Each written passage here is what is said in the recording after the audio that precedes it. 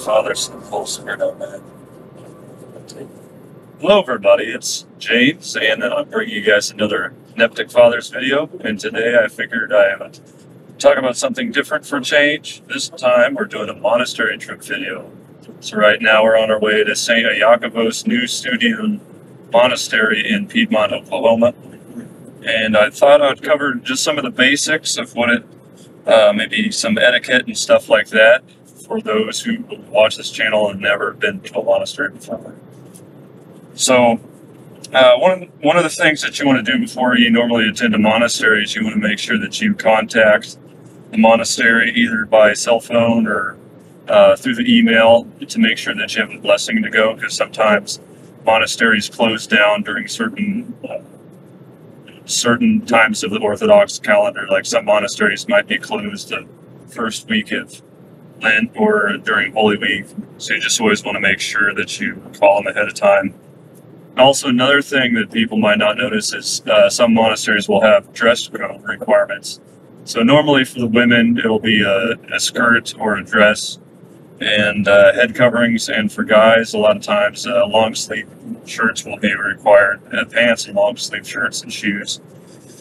So that's something that you want to make sure that you have.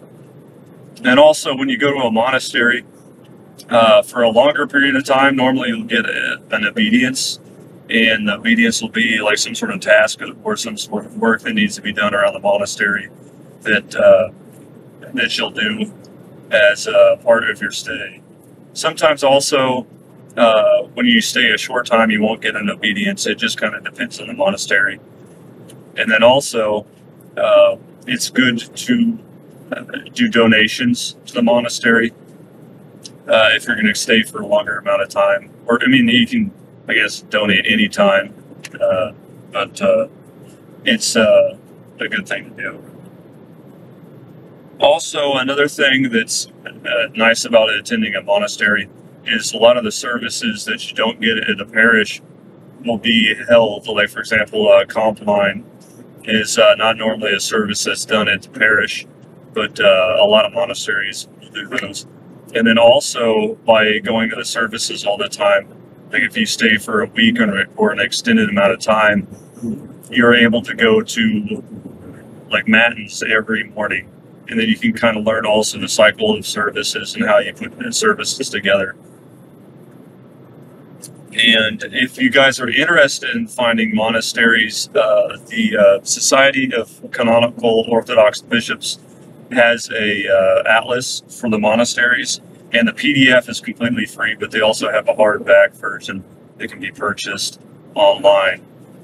So other than that, if you guys have any questions, put something in the comments. I'll probably add some more to this video, maybe edit in some stuff. They turned off. All right, let's see here. Okay, it's focused now. All right. So here we are at the gates of the monastery. It's St. Iacovos New Studium Monastery. Oh, nice. Yeah. What's that little building? That's it's a rectory? I can't remember who's living there. I think it is, yeah. Oh, guest house. This is a former Carmelite monastery that the Georgians got. And it's pretty big.